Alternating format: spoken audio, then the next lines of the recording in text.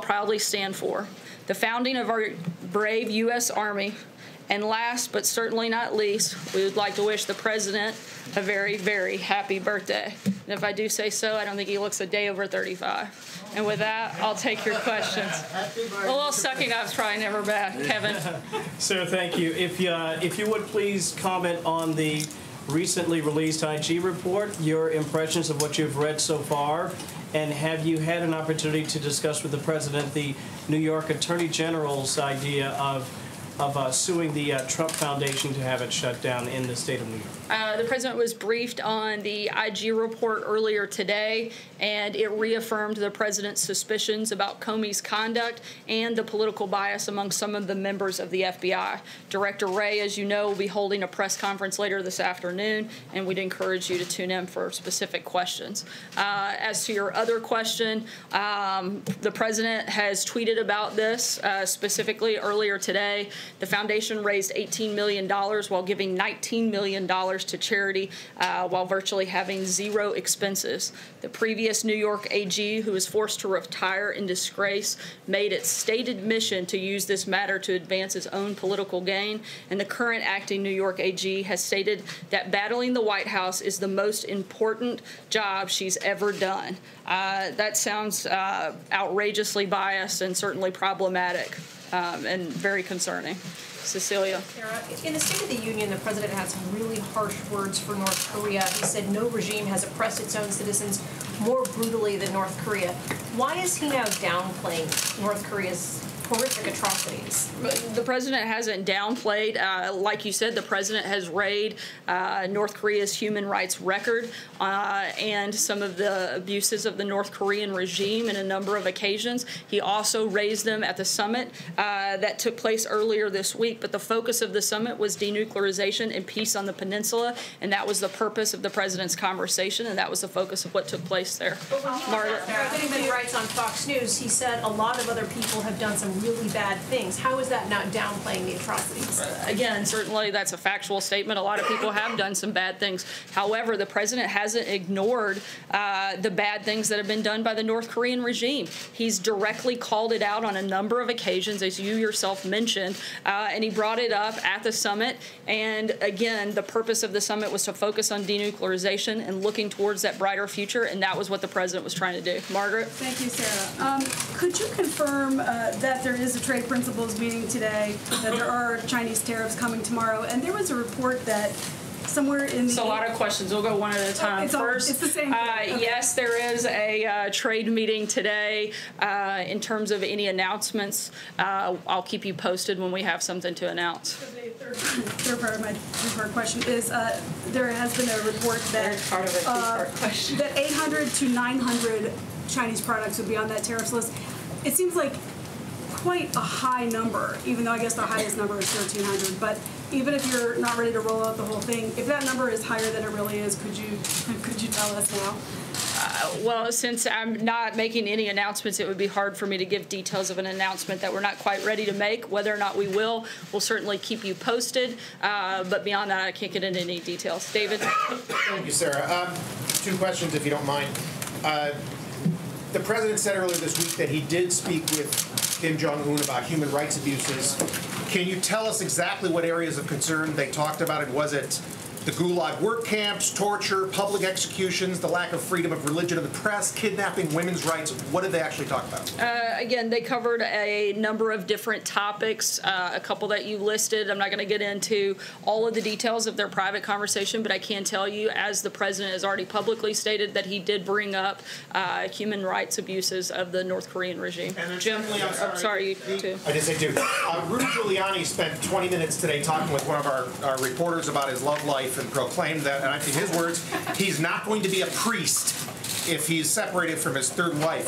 Has this become too big of a distraction to the point where the president going to get another lawyer? And then also on that, he said his soon-to-be ex Judith called the president last week. Can you tell us what they talked about? I'm not today or tomorrow or at any point ever going to comment on Rudy Giuliani's love life. I will be glad to leave that to you and the reporter that spoke with him, and I'm not aware of a call and don't have any information on that. Jim? Sir, can you tell us why the president saluted the North Koreans when he was over in Singapore?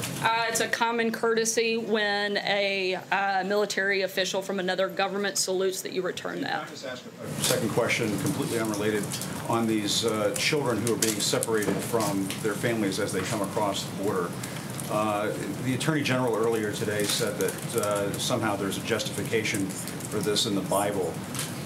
Where does it say in the Bible that it's moral to take children away from their mothers? I'm not aware of the Attorney General's comments or what he would be referencing. I can say that it is very biblical to enforce the law. That is actually repeated a number of times throughout the Bible. However, this hold on, Jim, if you'll let me finish. Again, I'm not going to comment on the attorney's specific comments that I haven't seen. It's in the Bible to follow That's not the what law. I said, and I know it's hard for you to understand. Even short sentences, I guess, and please don't take my words out of context, but the separation of illegal alien families is the product of the same legal loopholes that Democrats refuse to close, and these laws are the same that have been on the books for over a decade, and the president is simply enforcing them. Policy to take children away from their parents. Can It's you a imagine moral the horror policy that to these children follow must and be going enforce the through law. when they come across the border? Jim. They're with their parents, and then suddenly they're pulled away from their parents? Why is the government doing this? Because it's the law, and that's what the law states. And the law. You guys don't have to do that. You're right, it policy. doesn't have to be the law, and the president has actually called on Democrats in Congress to fix those loopholes. The Democrats have failed to come to the table, failed to help this president close these loopholes and fix this problem. We don't want this to be a problem. The president has tried to address it a number of occasions. We've laid out a proposal, and Democrats simply refuse to do their job and fix the problem. Paula, go ahead. Sorry, Jim, I've given you enough Two time. questions. First of all, there is no law that requires families to be separated at the border. This was the administration's choice to move from civil matters and immigration onto criminal, to criminally prosecute people who come across the border illegally, and therefore you have to separate families. So why did the administration find that this was necessary? And if it continues to not have much of a deterrent effect, will you continue this policy? Again, the laws are the ones that have been on the books for over a decade, and the president is enforcing them. We would like to fix the broken system that our immigration and fix our immigration problem. However, until Democrats are willing to actually fix this problem, it's going to continue. But we would like to see it fixed. Jill. Take responsibility for its policy change from civil, handling them as civil matters to criminal prosecution. It's not a policy change to enforce the law. That's been this administration's policy since the day we got here. Made a decision in April that he was going to move from handling it as a civil matter It has been our administration's policy. Our administration said it was a deterrent. They're separating families to deter people from coming here illegally. Our administration has had the same position since we started on day one that we were going to enforce the law. I know it was something that wasn't high on the priority list in the previous administration, but it is on ours. We're a country of law and order, and we're enforcing the law and protecting our borders. We would like to fix these loopholes, and if Democrats want to get serious about it instead of playing political games, they're welcome to come here and sit down with the president and actually do something about it. Jill. Don't you have any empathy? Jill, go ahead. Come on, Sarah, you're a parent. Don't you have any empathy for what these people are going through? Jill. They have less than Brian, you do. guys, Sarah, come on, settle down. Seriously. I'm trying to be serious, but I'm not going to have you yell out of turn. Jill, please It's call. a law, and they have, these people have nothing. They Hey, come over Brian, here I know with you want to get nothing. some more TV It's time, but that's not what this is about. If I want to recognize you, go ahead, Sarah. Jill. Honestly, answer the question. It's a serious question. These people have nothing. They come to the border with nothing, and you throw children in cages. You're a parent. You're a parent of young children. Don't you have any empathy for what they go through? Jill, go ahead. Two questions for you. Firstly, does the president really believe that Crimea is part of Russia because everyone there speaks Russian? And the second question, the president had said that Kim Jong-un told him that North Korea is destroying a Let me major... answer your first question. I'm not aware of any comment like that. I know it's been reported, but I'm not going to comment on private conversation I wasn't a part of that I don't have information on. Second part. So the president said that Kim Jong-un had told him that North Korea was working to destroy a major missile engine testing site. Is that the Sohae site, as it's sometimes referred to? We'll have specific details later. We're working with the Department of Defense, and we'll make sure we get you guys that information. Trey? Thanks, Sarah. Sorry, Trey, go ahead. Two questions on the IG report. Earlier this year, the president suggested that the DOJ Inspector General Michael Horowitz was, quote, an Obama guy. How does the president view Horowitz today, and does he feel that this investigation was thorough? Again, the president thinks that this report reaffirms the suspicions that he had about Comey, and Director Wray is going to hold a press conference later today, and I would encourage you to tune in for that. About the text message exchange between... Sorry, go ahead, Trey. The text message exchange highlighted in the report between Lisa Page and Peter Strzok. Ultimately, the FBI agent Peter Strzok said, we'll stop it, and that he was referring to candidate Trump becoming president. Did the president have any reaction to this information when you spoke with him after he was briefed today? Certainly, again, causes a great deal of concern, and I think points out the political bias that the president's been talking about, and that has been repeatedly mentioned from this administration that we found to be a huge problem, and we're glad they're looking into it. Kristen. Sarah, thank you. Did the president or anyone else use funds from the Trump Foundation to pay for personal, business, or campaign expenses? I'm not aware of any of that taking place. Would you definitively say no? Again, I'm not aware of it, and I'd have to get more information, but I would refer you to the Trump Foundation for that specific claim. I haven't spoken to him about that specifically. Let me just follow up with you. President Trump said several months ago he doesn't think Michael Cohen is going to flip. Is that still the case? I'm sorry, I didn't hear the last part of your question. President Trump tweeted several months ago that he doesn't think that Michael Cohen is going to flip. Does he still think that's the case? I would refer you back to the president's comment. John? Yeah, two questions, please, Sarah, and thank you. First, there have been reports on almost a daily basis and in punctilious detail about EPA head Scott Pruitt doing things that border on the unethical, and almost on a daily basis Republican members of Congress call for his resignation. What is his status within the administration, and does the president have confidence in him to remain as administrator? Certainly, we have some areas of concern in some of these allegations, but I don't have any personnel announcements at this point. My second question is, Congressman Mark Sanford blamed the president's tweet as the final straw in his defeat, making him the second Republican House member to go down to defeat. This is the first time in 48 years a sitting president has opposed a member of Congress of his own party. Does the president intend to speak out for primary challenges to other critics of him within the Congress, and if so, who? I don't have any announcements on any candidates that the president may or may not endorse, and wouldn't be able to address that from this venue either. Sorry, that's right, Mara, I'll come back to you. I appreciate it. Two questions. First, on the two immigration bills that the House is considering, does the president have a preference for one over the other, or are both just fine with him? And then I have another one. The president's already laid out a proposal that closes the legal loopholes and provides the resources to secure our border.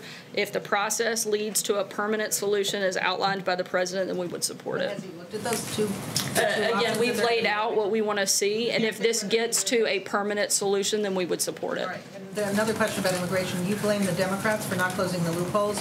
Republicans control both houses of Congress, and despite the president's repeated preference for Mitch McConnell to get rid of the legislative filibuster so they could pass something without Democratic votes, they have not done that. So don't Republicans take some responsibility for the immigration laws? Look, if a handful of Democrats wanted to solve this problem, we could quickly get it done, but they don't, and they've refused to come to the table and actually be part of a solution instead of just playing political games and attacking the president. The president has asked Mitch McConnell numerous times to get rid of the legislative filibuster, and he hasn't. In other words, that's not a barrier. Look, the majority of Republicans support fixing the loopholes. The president wants to work with them. We want to get something done. We've laid out a proposal to do that, and we are hopeful that Congress, particularly Democrats in Congress, will come together and actually fix the system. So I called on you next. No responsibility for the immigration problems at the border? Look, the president wants to fix it. I mean, we have laid out a number of different plans and proposals proposals that would close these loopholes, and we continue to be ready and willing to work with Congress to get it done. Please. Sure. 2 questions by me. On immigration, what does the president want to see the House of Representatives do in the next week? Again, we've laid that out. We'd like to see a permanent solution to fix the loopholes and secure the border. And on DACA, I think. Well, just on upcoming votes, is there a particular bill that he favors or a particular approach on that? Again, he wants to see all of the different components that we laid out several months ago addressed, and if any of the legislation comes to the table that would create a permanent solution that does that, then we would support it. Thank you. And sorry, on NAFTA. The president's threat of audit tariffs, does that mean that he will withdraw from NAFTA in the coming days? I don't have any announcements on that. Sarah, to follow up on Trey's question on whether the president believes that the Inspector General's report was thorough, several GOP lawmakers today have called for a second special counsel. Would the president support a developed inquiry into the Inspector General's report and into the further conduct of the FBI, or does this settle the matter for all time?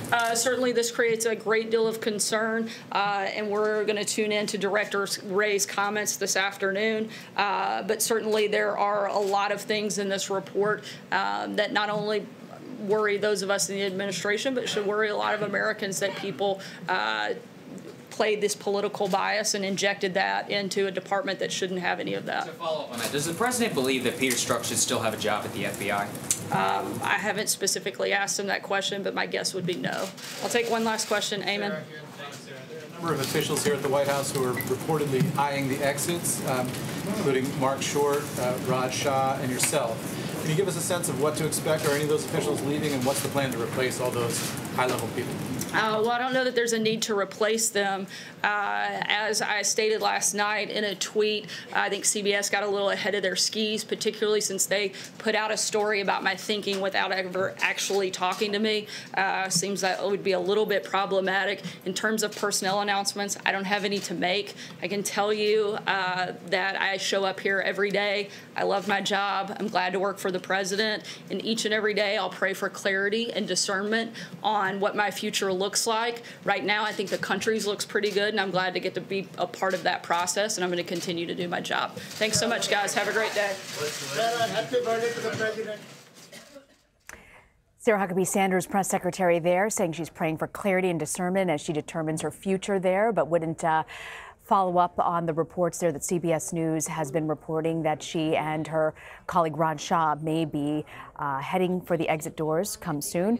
But the big, really overarching story of the day today is the Inspector General's report that was released condemning the FBI and the way former FBI Director James Comey handled the Clinton case. There was also a lot of questions taken on immigration. The press secretary saying that the president wants a permanent solution on immigration and the crisis there.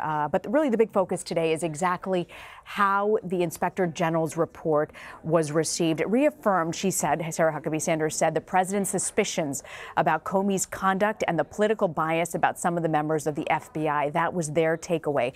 We're also following James Comey, who released an opinion report just a short time ago on the New York Times saying that this report, the Inspector General's report, was wrong, but that it was good for the FBI. Paula, I want to bring in CBS News Washington correspondent Paula Reed. Paula, I want to actually start off with the Inspector General's report. Give us a sense of exactly recapping the White House's position, and were you really surprised by their take today?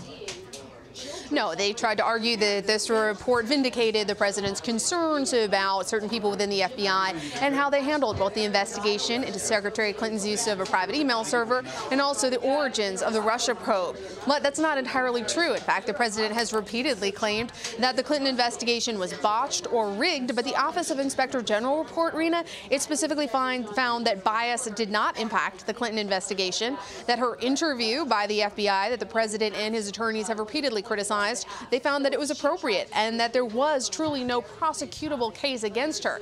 So the FBI spin today is that, the White House's spin today is that the OIG report vindicates the president's assessment when in fact the opposite is true when it comes to the Clinton email matter. Paul, I want to also ask you, I know you asked a question about, it's been very controversial, a lot of focus on these children who have been separated at the border from their parents. It was a really passionate sort of interaction when a reporter there pressed her on this, saying, you're a parent. How would you feel about this? This is a serious question we're trying to get at. And then Sarah Huckabee Sanders saying the president is just enforcing the law of the country. First off, is it the law of the country to separate? And what did you make of her response on immigration today? Well, let's be clear. The law of the land does not require that you separate parents and children at the border. The change that has been made by the Trump administration is that they have decided they were going to prosecute everyone who is apprehended by the Department of Homeland Security who crosses the border illegally. Now, when you prosecute anyone in this country, you are separated from your children. That was a policy decision, a policy change that this administration made back in April. Before that, these illegal border crossings were typically handled as civil matters. You were cited, you were given a court date, and sometimes released, sometimes you were detained. So there was a change here in how the Trump administration approached this. They're trying to say they're enforcing the law and that this is Democrats and what this is the fault of Democrats. But what a lot of the reporters here were trying to get at is, does the administration take responsibility for its own policy and what this is doing to families at the border? The Department of Homeland Security chief, she has said on the record, Rena, they are doing this as a deterrent to deter people from coming here illegally. Again, there is nothing illegal about what they're doing, but it seemed that the White House did not want to take responsibility for the effect of this policy change, and that's really what we were all trying to get at. And when someone even tried to play on the fact that Sarah Huckabee Sanders is a mother, do you have any empathy? Do you have any concerns about this policy? She wasn't biting. She kept falling back on her talking points, which were that this is the law of the land and they're going to enforce it until Democrats do something about it. But it cannot be more clear about this. This was a policy decision by the Trump administration to approach illegal border crossings as criminal matters. Now, a lot of Trump supporters, they'll be happy about that. They believe that that is a crime and he should be prosecuted. But some people definitely have some difficulty with the morality of separating parents from their children. I want to also ask you, she came forward about EPA Chief Scott Pruitt, who's had a host of allegations around him, but she actually said that they may have some concerns. Is that a change from the White House's take? What did you make of that? I would describe that as a micro change, a micro movement in their historically pretty robust defense of the EPA chief. I mean, he has a laundry list of investigations and controversies, and the general question is, what exactly does it take to get fired? And so far, they say they have no personnel announcements, but again, they seem to be moving, even if just a little bit, to become concerned about some of the things that have been raised about his behavior. And also, she was asked about CBS News' original reporting last night that she may and her colleague may be exiting the White House at some point. She didn't deny it. What did you make of her response on that? You hit it, Rena. She did not deny it. She took some cheap shots at our colleague, Jackie Alamany, who broke that story, who had that scoop. She tried to suggest that she was out over her skis, but she did not deny it. She has not denied it, and neither has her colleague, Raj Shah. Well, they have been very upset about this. A tweet